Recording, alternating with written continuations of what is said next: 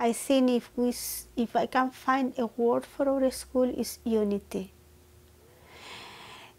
We don't have roles. I mean, who is the teacher, who is the student?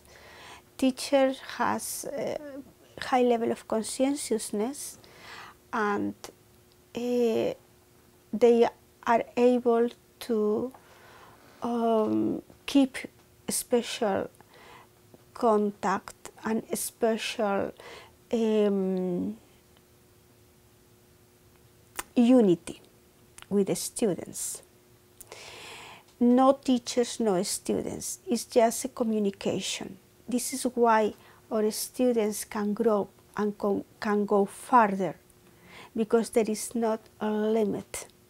Of course, we have to teach, but when we see our students, we see not only an object of teaching, we see human beings, we see a more advanced nature, we see a project for the future.